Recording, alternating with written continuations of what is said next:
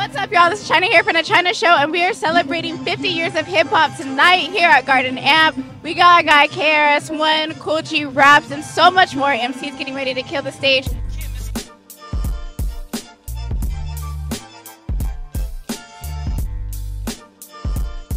Hip-hop lives forever!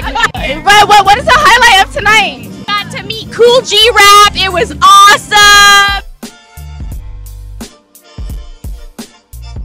So here at Garden Amp, celebrating 50 years of hip-hop, and we're here for Krs-One, baby! Woo! The man that spits the knowledge! He's not about the money, he's about the knowledge! This is my third show with KRS, so I'm tripping out right now. What is it about KRS that you want to come and perform on the same show? Well, the first time I actually went to a KRS-One show, my mom snuck me into a show when I was 2 years old. Hey, shout out to Droops, man. Salute, man. You really know what this hip hop shit do. Yo, what the deal? This your boy Kool Rap, and I'm here on the China Show, baby. So keep it tuned right there. You know what it do. Oh yeah, they blessed me with the flowers tonight. It was a beautiful crowd out there tonight. You know what I'm saying? The love is all in the air. 50 years of hip-hop.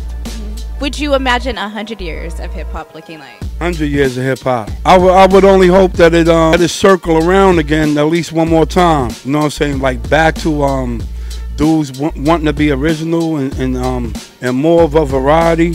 Not to take nothing away from the artists out there, because there's some brothers out there that's really do their thing. They lyrical, got wordplay. It's not to put a mark on everybody that's coming out in this era. You couldn't do that in my era. G-Rap couldn't come out sounding like Slick Rick. I couldn't come out sounding like Rakim, and then vice versa.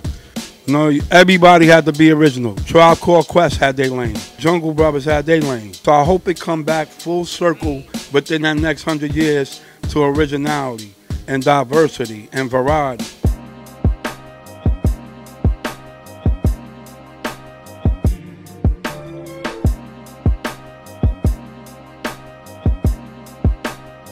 Obviously, I'm raised hip-hop. I'm just going to say it, throw it out there. I'm 44 years old, but it's exciting. Getting down tonight, too, with Kool Rap and KRS-One. I've been a hip-hop junkie since I was in high school, early on with my cousin that's here with me.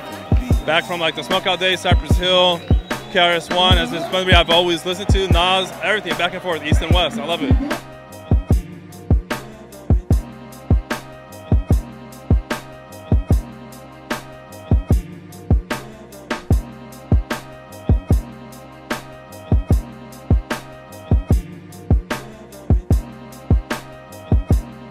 Here we celebrated 50 years of hip-hop. Make sure you guys check out the next recap. Peace.